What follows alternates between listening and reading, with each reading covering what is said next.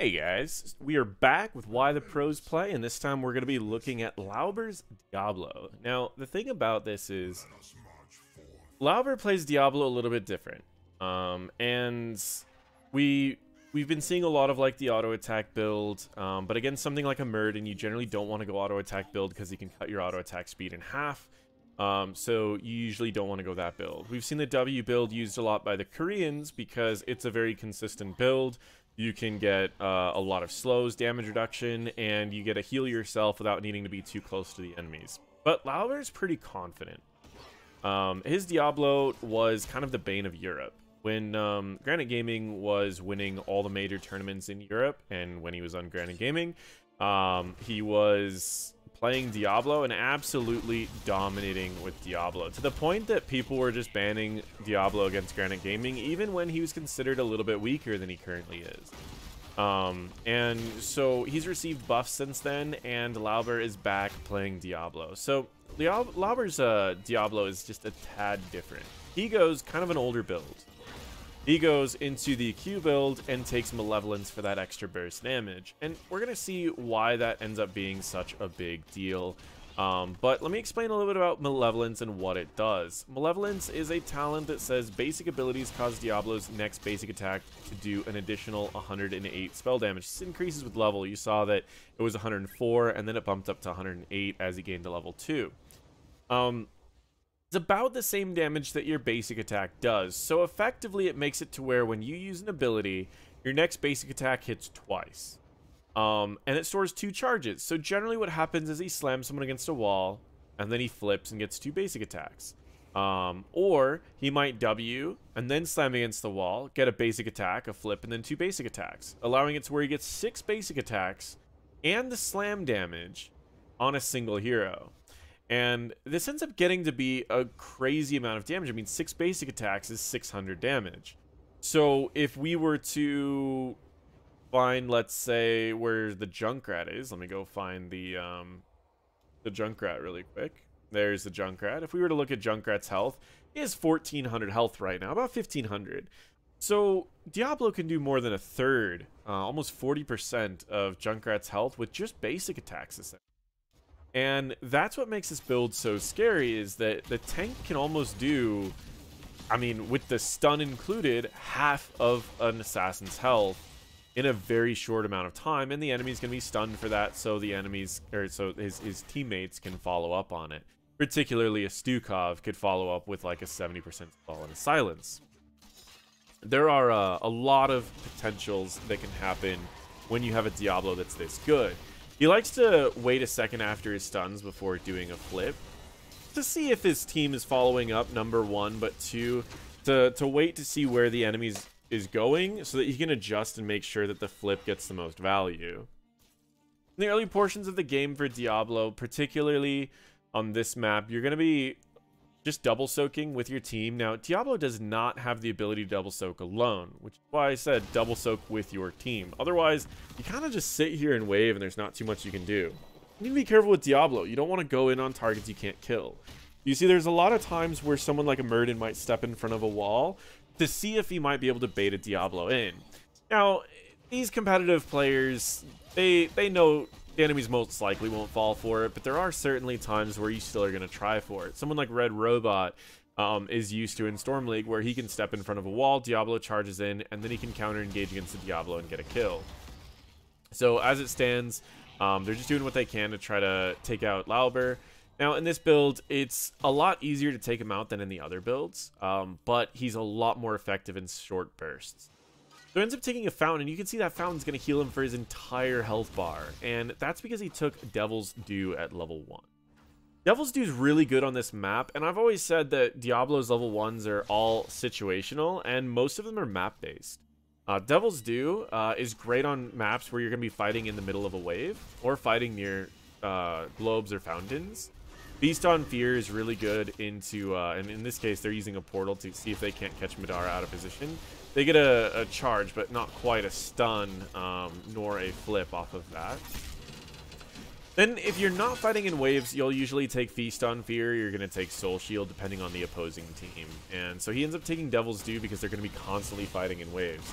He ends up catching the Rhaegar out of position, flips him, but he doesn't end up wanting to take too much damage here from the bomb, so they don't end up going for this fight. They just back off. The Great Silence comes out from X-Ray that's just making sure that the Nazeebo didn't step too far forward, and Lauber's still in a pretty good spot. So, in low ranks, if you can get good at this playstyle of Diablo, right now he's playing against professional players. They're not going to make as many mistakes. But in low ranks, I actually used Diablo in 2 of my Bronze to Masters challenges. One was just my first one that I could play any role I wanted, and the second one was my tank-only Bronze to Master challenge, in which I used Diablo a good amount of the time. Enemies make a lot of mistakes, especially when you're ranking up, but even into the Plat and Diamond range, there is a considerable amount of tanks that make mistakes, and just mistakes that tanks can abuse. So it's really good. So 4 minutes in, he ends up getting his souls, and he ends up picking up Malevolence. And now this is going to be the point where he can be very, very scary. If he lands those stuns, an auto attack, another auto attack, you see that extra damage, and he's able to take out that target. So a Great Silence comes out by X-Ray to follow that up. But in order for X-Ray to land that silence that slow, it required a tank to get that engage. And so that's something that Lauber really can get. Another thing, too, is you're going to see Lauber uses Fire Stomp a lot while sieging just to get that extra Malevolence damage on his next basic attack, as well as to kind of top himself off a little bit.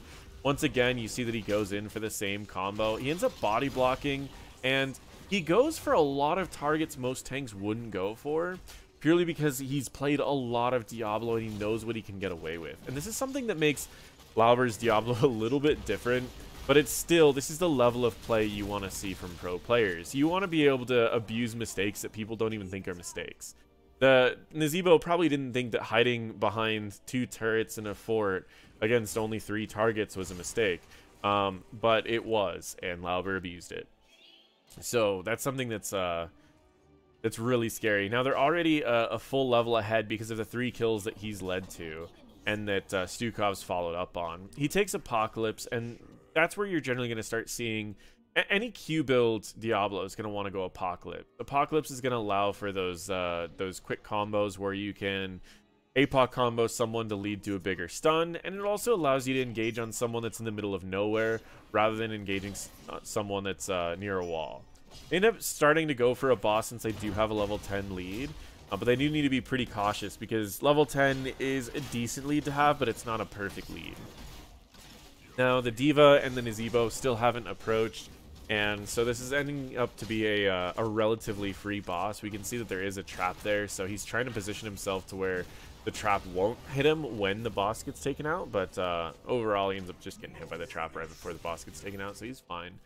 Now they're actually going to look for another kill. I mean, they still have those level 10s, and he's heading down there. I think that he needs to mount up. I'm wondering if he doesn't know that he's... Sometimes... I'll watch his stream sometimes, and he has his camera pretty far forward, and sometimes that'll happen where he gets dismounted.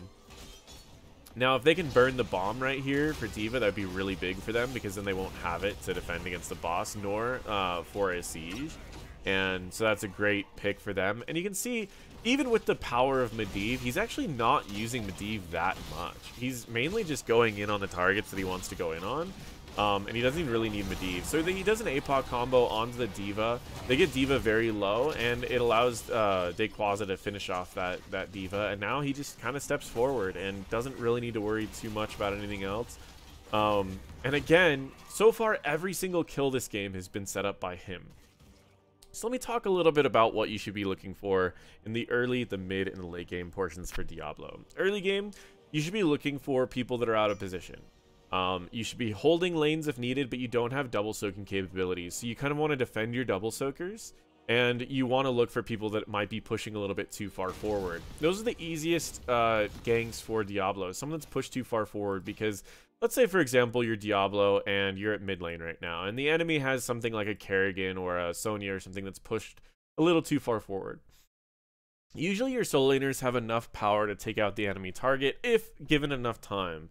And so if someone's pushed a little too far forward, you can just walk right up like this, and the enemy either he needs to go up this way, which means that you can stun them against this wall, or you can stun them against this wall, or they need to just go this way, which you can stun them against this wall. If they're in the bottom lane and they're pushed a little too far forward, they're a little too far to get stunned into a wall, but you can certainly just push them closer to your team by coming down this way and push them this way. And then when they start getting around you, you can just flip them back into your team one more time. So he's really good at getting people that are pushed a little too far forward. When you start reaching the mid game and you get your ultimate, you're going to want to be looking for areas that you can stun them into walls or areas that your team can follow up on. If your team can follow up your engage and they're against a wall, feel free to just slam them right into the wall and set up for your team. If there's no walls nearby, you can use Apocalypse to set up a pretty good engage by charging in, or sorry, APOCing, charging in, flipping them onto the APOC, and then that uses up all of your abilities. So that's really your best engage for that moment. But you can get those extra couple auto attacks because you're going to get your charge, your flip, so you'll get 2 extra of the Malevolence procs, which means, again, it's like you're getting 4 auto attacks off of a single Apocalypse, which is really, really powerful. And so that's really going to be your mid game. When you start reaching late game, there are a lot of tricks you can do when you start taking something like Domination, because then you can charge in, you can flip a target, charge it back to your team, you can APOC a target, and then reposition and slam them against a wall while they're stunned with APOC. There are a ton of opportunities at that point when you take Domination. So the mid game is pretty much just getting APOC combos, potentially getting stacks on Devastating Charge, but this isn't really the biggest thing to get stacks on anymore because the upgrade is just a little bit of an armor reduction. Just taking this talent, getting that 50% more collision damage is pretty big because it currently does 208 damage. Getting that extra 50% is an extra 100 damage. And that extra 100 damage is pretty big because it's, again, it's like getting almost another auto attack in there whenever you hit someone. And if you combo that right with Domination, you can slam someone against a wall like this, then you can flip them over here and slam them against this wall. You can get the crit damage twice, and if you did have your quest completed, then the second one they'll take 15% more damage on. So there are a lot of really, really cool things you can do post 16, and you just need to make sure that you plan it out. One other thing that you can do that Laubers sometimes does, but I don't remember if he does it in this game, if you see enemies that are hiding like back here and your team's over here, you can actually charge this minion, which will get you to right here. You can flip a target and then you can push them back there.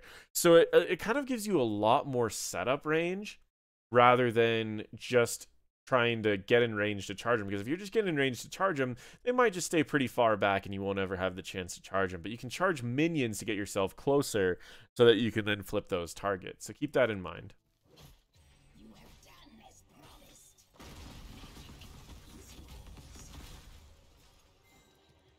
So again, he doesn't go in on targets that like his team's nowhere near. He calls out this target, but he doesn't really go for her yet. He waits for his team to show up, and after his team shows up, then he goes, okay, we can go for this. He charges the target, but that was a really great knockback on the side of D.Va because it was able to knock Diablo back far enough to where he can't get the flip. This is a time where he does use some portals a little bit, but it doesn't end up leading to too much. It ends up getting the kill on the D.Va, something that the Medivh was able to allow him to do that he wouldn't have been able to do otherwise. The other reason why having a Medivh with a Diablo is a really good idea is because of Leyline and Apocalypse. Leyline locks people down for 3 seconds, so as long as you wait for the timer to go a little bit past half, or even just reach the halfway point, you can pop APOC and then everyone gets stunned when they get out of the ley line. So this is the other reason that I think is so good for running Diablo in the competitive environment. Junkrat's being used a ton in the competitive environment, and APOC almost completely turns off Riptire because he pops Riptire and you pop APOC, and now he's going to get stunned out of the Riptire. So he only has 1.75 seconds to pop the Riptire, which means most likely it's not going to be the place that he wants it to be in. So not only can Lauber lead to kills with APOC, he can lead to kills without APOC, and he can use APOC to counter an enemy ult. So Junkrat almost has no ult, and without an ult, all Junkrat is kind of picks by knocking people into his team, or poke damage, which Stukov could out-heal the poke damage almost all game long, and Medivh can answer the picks. So with their current draft, Junkrat actually does nothing this game as long as everyone holds their abilities for the right moment. The rest of the team can just get dropped by Diablo, and this leads to a really powerful draft, and it also leads to Diablo kind of having free reign against their team. So he ends up taking Devastating Charge. Again, this is much more of an all-in, make sure that you have the right opportunity comp than something like the auto-attack build, where if you make a mistake, you auto-attack a few times to get lower cooldowns, you can out-heal it, and you can just jump away. But as it stands, this particular team comp is just going to be or this particular build is definitely more all-in. So he's actually going to get knocked in here a little bit more, gets a great shield. He's going to be able to get up to the portal and get out on time, keeping his team with no deaths. Now, that's something that, again, in this build is a major risk. If you're not going to be running with something like a Medivh or a healer that can give you a bit of an escape, like maybe an Anduin, you need to be cautious about running like an all-in build like this, because if you charge in, sure, 50 armor is awesome. It's going to make you really scary for a short period of time. Sure, Malevolence is going to make you have a higher chance of killing a target. Devastating Charge is going to have a higher chance of leading to a kill. But you're a lot squishier. So this is the time where you will want to adapt a little bit. Is there are other builds that are being used in a competitive environment. Both W build and auto attack build are still being used. Breath is still used at times. APOC is used at times. I think APOC's gotten a lot better since they removed Medallion. So I think in the competitive environment, we're going to be seeing a lot more APOCs than we'll see Lightning Breaths. But there are still a lot of reasons to take Lightning Breath. It gives yourself an unstoppable. It's better against burst teams. So he actually ends up tanking a few shots here and just ends up getting healed back between his Fire Stomp as well as the Steve. But overall, they're not really doing too much here. They're waiting for 16s, and they're looking for opportunities that enemies are caught out of position. That's really all that you want to do. So approaching the late game, you're going to be abusing your Domination. You're going to be abusing your Hellgate. And in this case, I mean, I wonder if there is a world that he goes Dying Breath just because he can lower the cooldown, hitting something like a Nazebo and a Fire at the same time with his ult.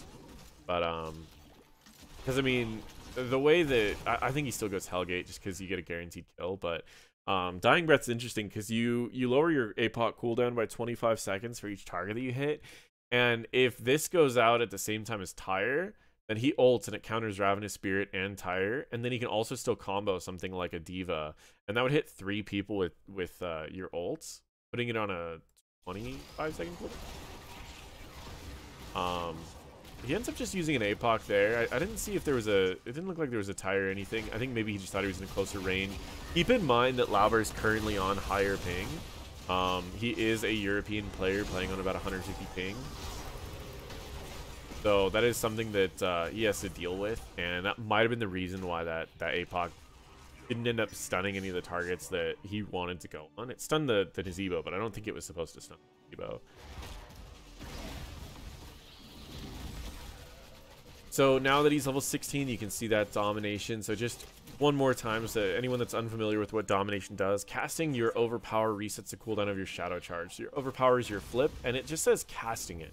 It doesn't need to go to the full stun. It doesn't even need to stun the target, and it doesn't need to be used on a heroic target. It doesn't need to be used on a hero. It can simply be used on a minion. So one of the other strats that we've seen Diablos do, Lauber in particular, is he'll charge this minion and then he'll flip it and then he'll charge someone again, and it allows him to have almost an Anubarak engage without needing to be a Anubarak. You can have the survivability of Diablo but an engage like an Anubarak, which is kind of neat. So now they're able to take another boss for free because they had that level lead. And again, every single kill that they've gotten so far has been set up by Diablo. This is a great engage. Now this is, again, this one's kind of more of a Medivh setup than a Diablo setup. So I would say arguably 5 of the kills have been Diablo, 2 of them have been Medivh. Still, even with a 5-0 lead, they would still have level 16 Talontiers ahead of time. They would still be able to get those 2 bosses that they got. And again, these are just some incredible plays. And it's great because in the competitive environment, Medivh gets banned a lot, but Diablo really doesn't anymore. So if you can learn to play Diablo like Lauber, you can really set your team up if you're in the competitive environment. And again, in Storm League it works as well. I've used Diablo in every rank.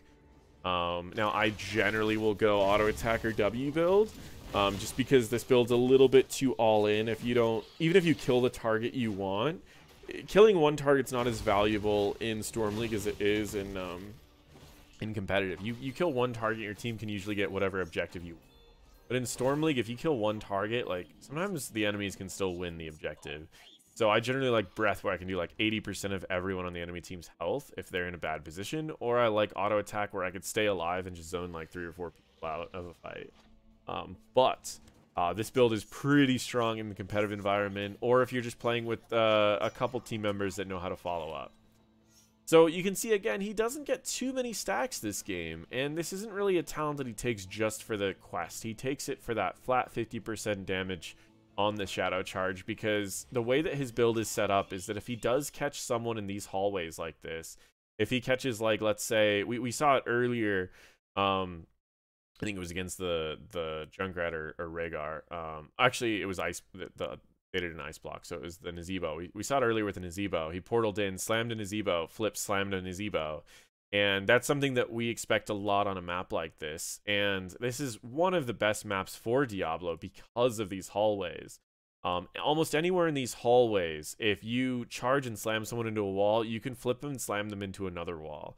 And if you combo that with an attack from Malevolence, on the first slam, an attack with Malevolence, a flip, and then a slam again, and 2 attacks with Malevolence, plus the extra 50% damage, you'll end up with enough damage to kill just about any target that's not a tank or a bruiser in here. So any backline target that you can catch in these hallways, you can kill by yourself as Diablo in this build. So it's another reason why he really likes this build, is just because in the competitive environment, if you can blow up something like a Nazebo or a Junkrat, then you don't even need to worry about anything. So again, he likes to stay mounted for the majority of these setups, just because if you can get to a good angle to where you can set up a stun, you've pretty much already won the team fight.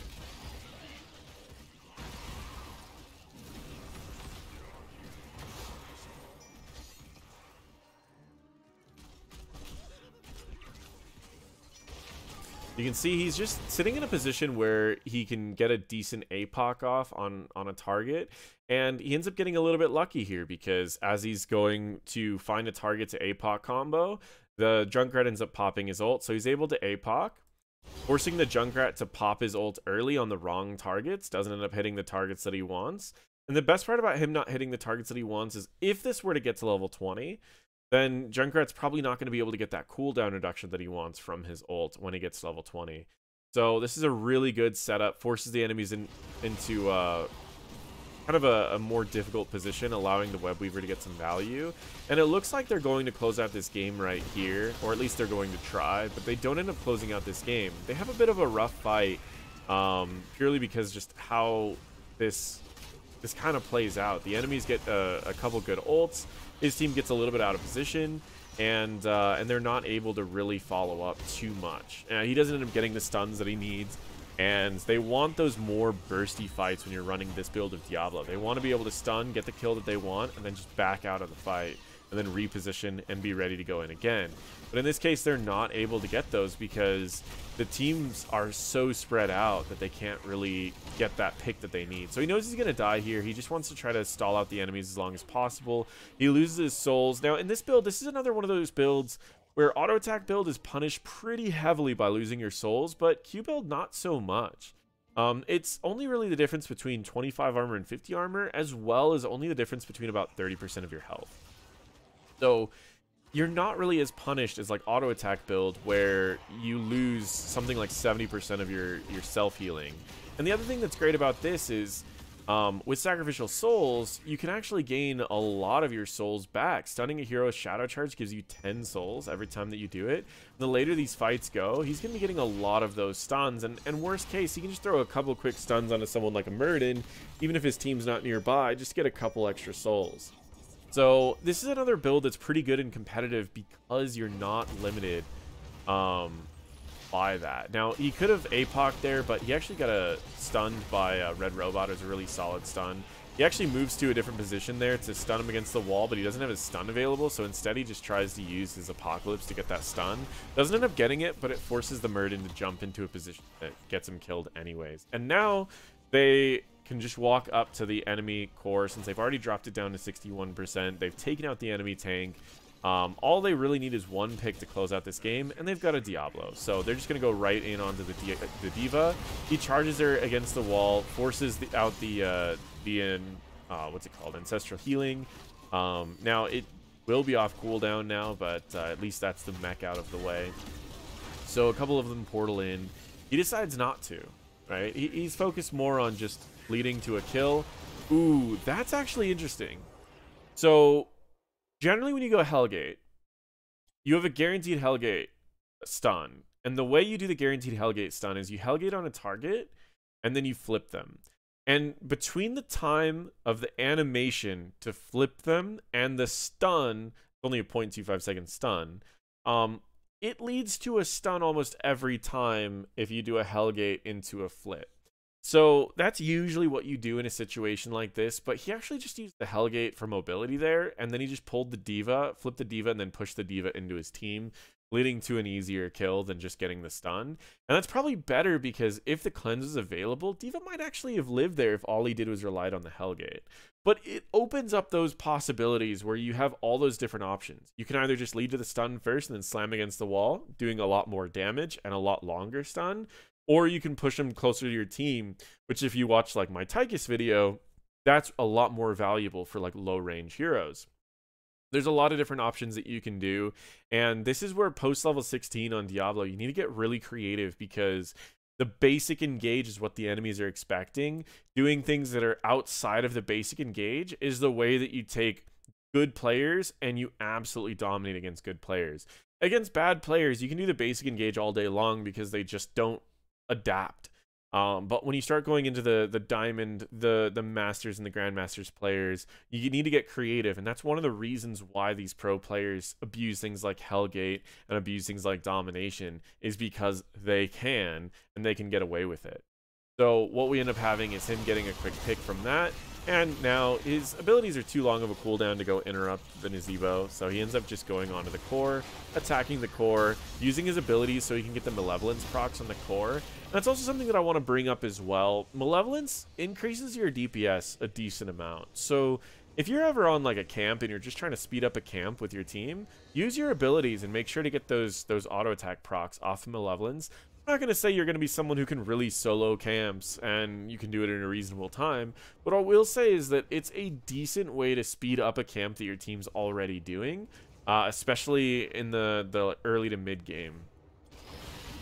And so he ends up taking out the core right here, and that is why the pros play Diablo.